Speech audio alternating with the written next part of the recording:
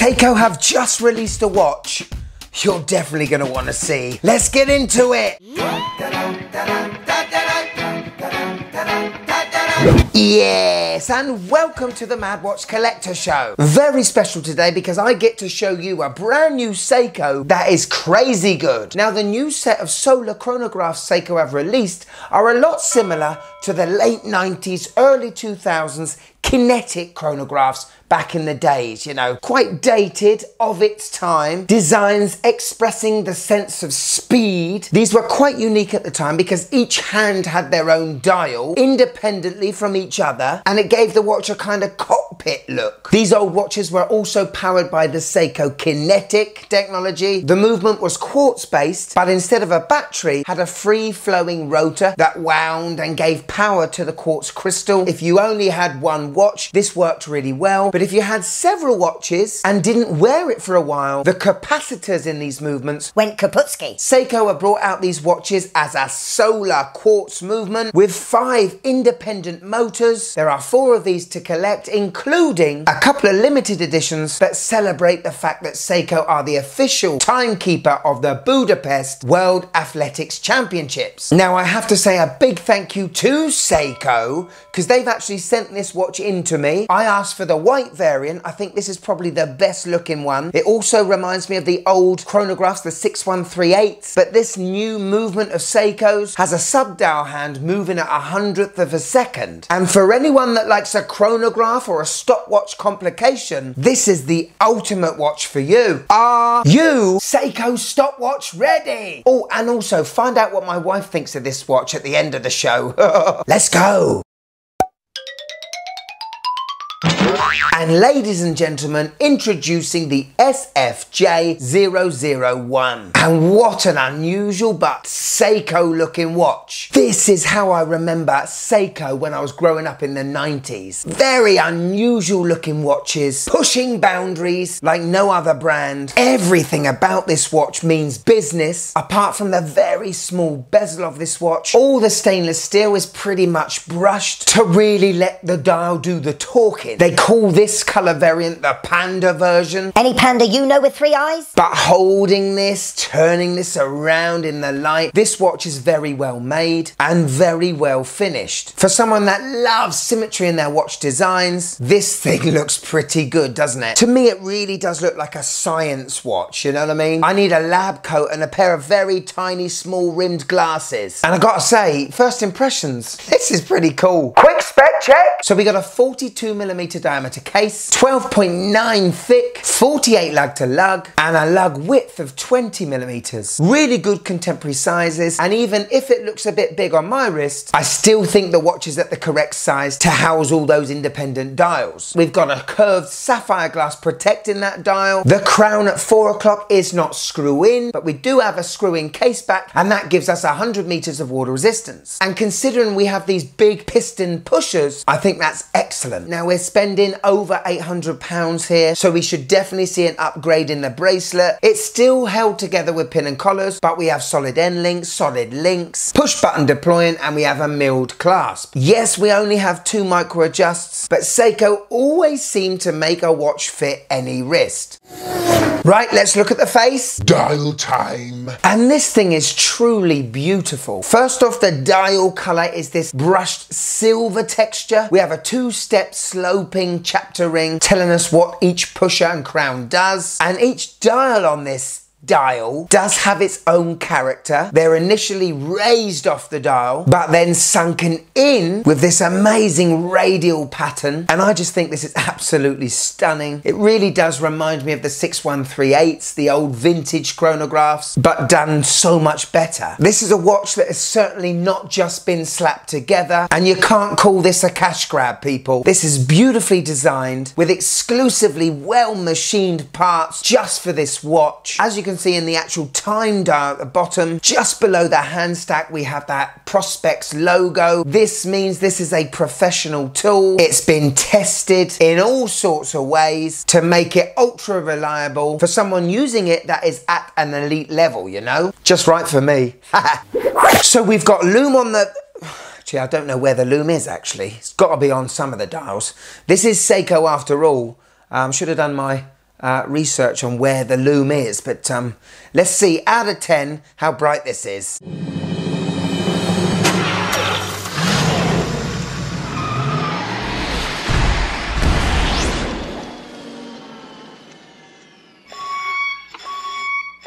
Okay, so, you know, it's there, but it's not bright at all, is it? Let's be honest, what are you doing in the dark that requires a stopwatch? Steady.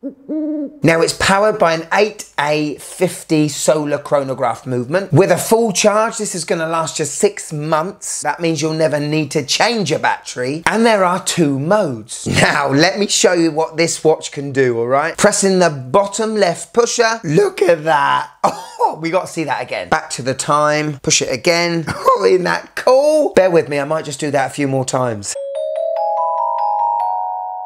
So when we are in the chronograph mode, it's the top pusher that starts this off. And look at this! Woohoo! Isn't it amazing? So the left subdial is the 1/10 of a second, top dial is the second, and then the right dial is the 100th of a second. Also, you notice that the time dial, the hands have gone to 12 o'clock, the hour hand slips underneath the minute hand, and that now becomes as one hand. That is your minute dial. When we reach a full minute, the 2 quick dials either side will stop, while the 2 in the middle keep going. We also have a split time. I mean, how cool is that? Come on, you gotta like that. Truly impressed with the way this movement works. When we're in the time mode, pull out the bottom right crown, and this works a lot like my Seiko Arnie. When you rotate the crown slowly, you can feel clicks, and that will move the minute hand. If you move it 3 clicks in a row, that minute hand will move across the dial a bit quicker, and if you keep twisting it quickly, it just goes round and round the dial, so we can adjust for our perfect time. The only thing I would say, when we are in the time mode, it would have been nice to have that top dial run in the seconds. The other thing to point out is when you are in the stopwatch mode, you can't tell the time anymore. But if you are in that stopwatch mode and you've left it for like 2 or 3 minutes, the watch will revert back to the time. All in all though, sensational.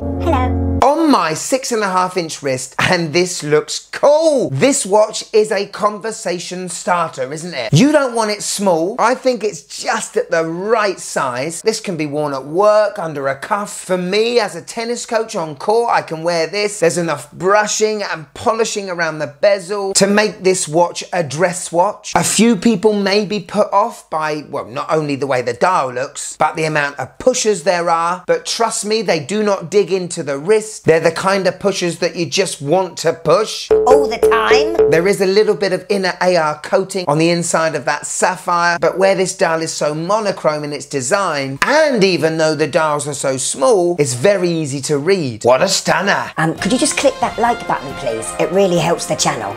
Thank you. So there we go, the SFJ001. First of all, I didn't think I'd like this watch. I'm a simpleton. No, better word, a traditionalist. Someone who just likes one dial on their watch. But for some reason, I love it. The whole design of it, the thought process that's gone into this watch. I love being hands-on with my watches, and you can't get more pushable pushers than the ones on this watch. When you engage that stopwatch, it's an absolute thing of beauty, and it's a watch that does something hardly any other watch can do. And for anyone that wants to jazz up their watch collection while still maintaining a vintage, retro, traditional look, this could be it. Like I said, I wish there was a running seconds hand on the time mode. Just gives me an indication that the watch is actually alive. As this is a quartz movement, you don't get the clicks on the chronograph like you would a mechanical. The buttons are spongy. It would be nice if Seiko could make almost like a fake click as you engage the chronograph. Now, I've just checked on some of the websites, Francis Gaye. This watch is going for £760, £100 less than I initially thought. And I gotta be honest, I think it's a pretty damn good deal. It feels like a step up from a mid-level Seiko. It handles like something special. I love the fact it represents Seiko of the 90s, being reimagined in the nowsies. And like I said, for anyone that loves a chronograph or a stopwatch function, whether it be in a digital or mechanical watch, this full-ride monster of a chronograph gets the MWC seal of approval. Here it is, my wife's first impressions of the SFJ001. Haha. Whoa, this is weird. Reminds me of a paw. I don't know why, but I do kind of like it. It's not boring. Good.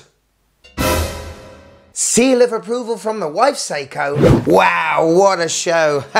I'm just boxing this up, ready for Seiko to have. I've got to send it back. And while I do package this up, why don't you check this show out? Oh, this one's superb. You'll love it. One of my favourite shows. Go on, click it.